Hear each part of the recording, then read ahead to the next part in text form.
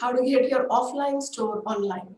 Hi, my name is Chetna Inge. For the last 3 years, I'm running my own online business from the comfort of my home, selling services and whatever is in my mind.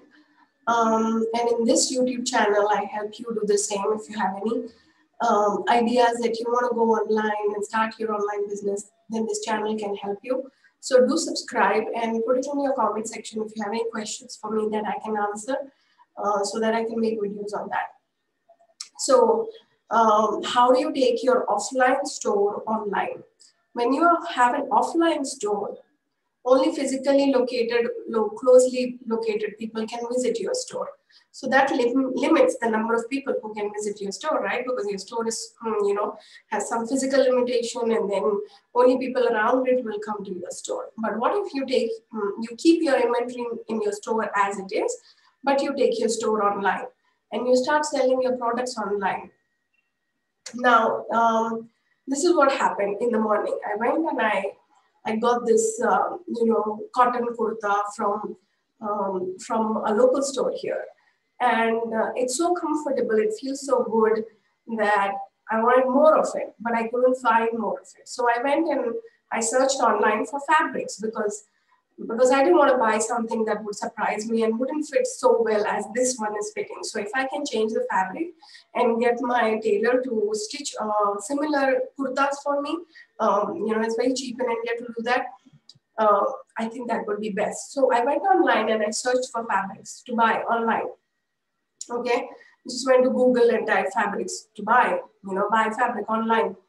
And I came across this really simple yet very beautifully done website from where I ordered my fabric. I want to show you that because when people think about going online, they think about it like as a big project, where you have to spend lakhs and lakhs of rupees into it. And then eventually something gets ready, but no sales happen. Whereas in this store, it's a very, very simple store, but because it popped up right at the top of the search results, I'm guessing that they've done quite a bit of SEO work. Plus, they have some good customers that keep coming back to the site again and again, which helps the website to come up in the Google search results. So if I have to show you that website, it's, share my screen. Okay, so it's fabriclore.com. Okay, it's fabriclore.com, and you can look for fabrics over here. There are different kinds of fabrics here. So my point is that people try to build a mall in a website, and a mall means, there are tons of products and tons of categories and tons of this and that. And, you confuse the buyer. Now, I'm not talking about Amazon, because Amazon has also started from books, and from books it started adding more and more categories. So as the traffic grew, it grew itself. But as far as your products are concerned, you don't want to become the next Amazon. You want to become the next you, right? So if somebody has a fabric store, if somebody has a jewelry store, if somebody has crochet store, the same things but in different variety, then also you can go for an online store. Now let me show you, the fabrics that they have. Okay, let me get rid of this. So when I went and I looked for fabrics, you see how simple it is, like viscose fabric, and then all the viscose fabric starts showing up here. And everything is only fabric, and all I have to do is click on the add cart button, just add like, meters that I want to order, and just go view cart. And it's very simple, clean, and there are frameworks for you to help you to do that.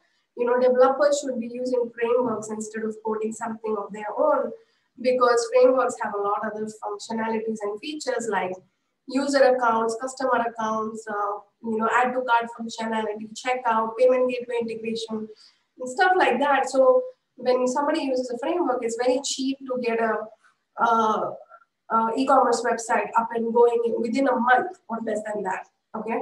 But look at the simplicity of this. Okay, I just checked out, I purchased, and I was impressed. It's got all kinds of fabrics, and then some, dyed fabrics, everything fabric. So within fabric also, you know, this is what micro niche is.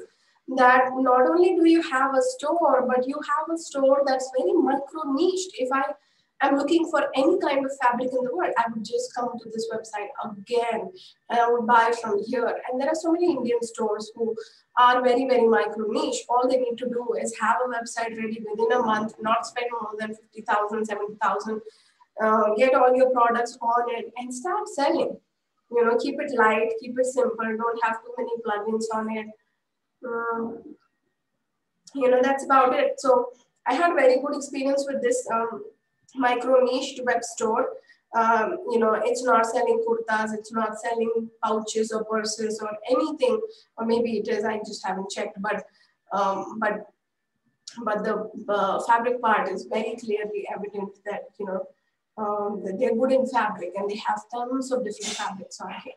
So just wanted to share and, you know, tell you that you can retain your micro niche when you come online, and just, you know, take your offline store just as it is, put it online, get the sales rolling. And the another best part was that within like 2 hours, I got a shipping notification from them saying that, oh, my address is showing here.